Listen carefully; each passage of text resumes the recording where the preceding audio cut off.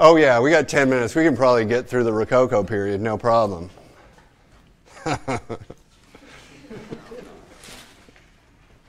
Now here's the thing about the Rococo period. Even the French today are a little embarrassed about it. It's not fair for me to say that, but this is the kind of thing that, certain tastes run certain ways.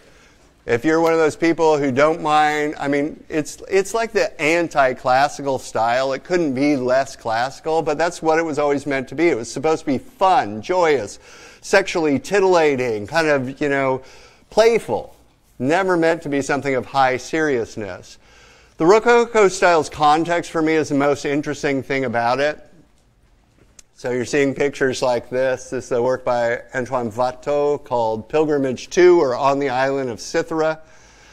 This is a style that comes about with the fall of Louis XIV, and the French Royal Academy takes this kind of U-turn at the time and adopts a style, or allows into the French Royal Academy. Remember, they have these giant exhibitions every year, a subgenre known as the Fête Galante. And the Fête Galante is basically a gallant festival or a gallant party. And it's all about kind of sexual titillation and so forth, playfulness. The reason it comes about is that Louis XV, when he takes over from his brother, from his father, decides that he doesn't want that high serious style like Et in Arcadia Ego. In fact, he doesn't even want to control the aristocracy anymore, which is what Louis XIV did. So he lets them all move out of Versailles and go back into Paris. And when they go back into Paris, they're like, yay, finally, right? We want our own money spent on our own things. And they built these luxurious, what are called hôtels. They're just giant townhouses full of chandeliers and mirrors and beautiful furniture. And it's all glitz and glam and fun and party all the time. If you've ever seen the movie, and if you haven't, please do. It's fantastic. The movie that's Dangerous Liaisons, the first one, with Glenn Close and John Malkovich, and if those two old great actors don't do it for you, there's a really young Keanu Reeves in it. And for the other side, there is a very young Uma Thurman in it too. There's lots of intrigue and sex and titillation and so forth. It's great. That movie is about the Rococo period. It's based upon a book that was written at the end of the Rococo period, Les Liaisons Dangereuses. So it's all about that kind of glam and glitz and fun and so forth. Now, if you're decorating your beautiful Paris apartment, right, and there's mirrors everywhere and there's chandeliers and you got velvet and leather and so forth, who wants Et in Arcadia Ego sitting behind your couch? It's just a bummer. What you want is something like this.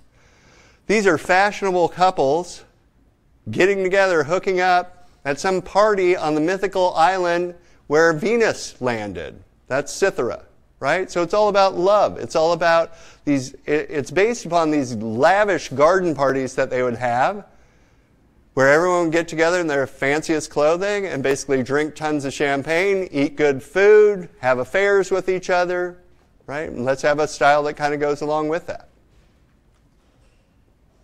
It's literalized in this work by Watteau called The Signboard of Garçon, which was literally a signboard for a gallery. The galleries start at this time, or at least the galleries as we know them really get going at this time period, in which what you see are fashionable couples coming to buy paintings that they can see on the walls or look for in a catalog of all the subjects you'll become familiar with, sprites and nymphs and, Venus figures frolicking in the woods. Over here you see literally a portrait of Louis XIV being crated away.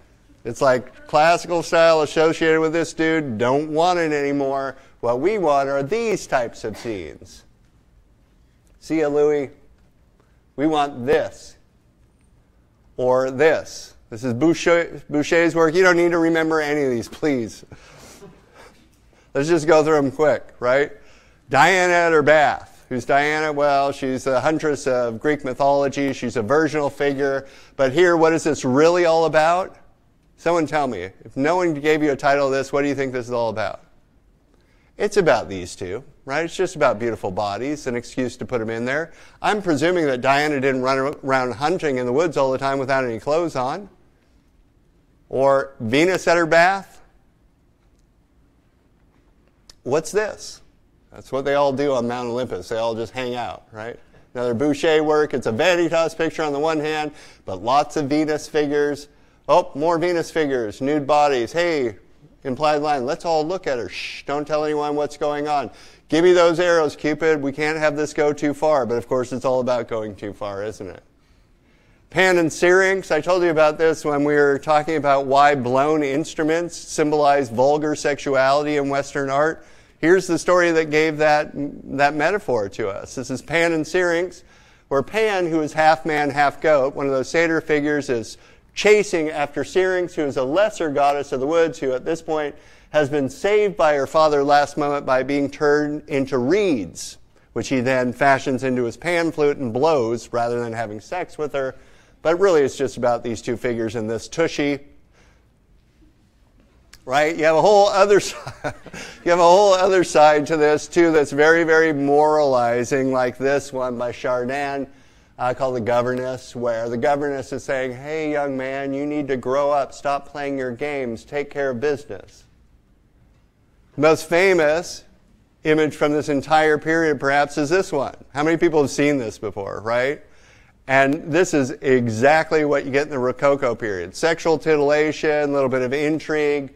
We've got an affair. The man who was having the affair with this woman actually asked Fragonard to paint this picture for him showing his affair, so he could show off to all of his buddies, I guess.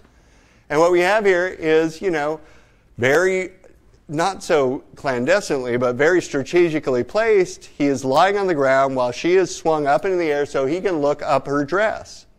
And remember, at this time, bosoms, breasts, cleavage, nothing provocative about that. They're heaving everywhere in every picture. No one cares at all. They're like, yeah, whatever. But ankles, ho-ho, watch out for that. That's pushing the line, and that's what you're getting to see here.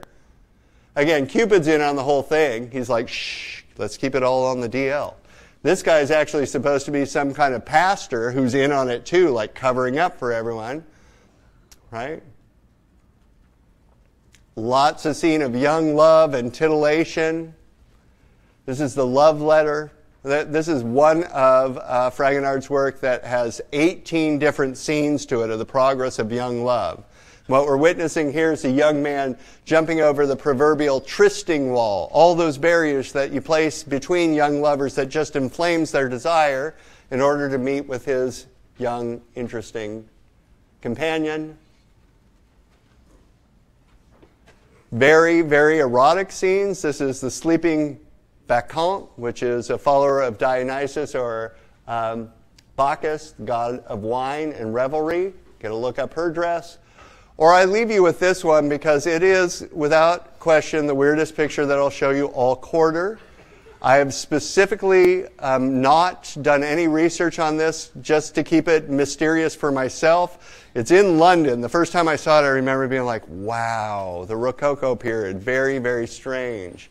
I mean, let's just look at this for a minute. Let me just leave you with this so it's with you all day. You got what I presume to be like the hot teacher. And this is a young man who's being chastised or taught something by her, although goodness knows what happened to his pants. He looks like, what? Notice, though, that not just being a hot teacher up here, we see in a weird Freudian way, bread knife down here. What's that all about going on here? And look at his eye, like, oh, what's going on there? Don't tell me what this is really all about. I'd rather it just be that weird.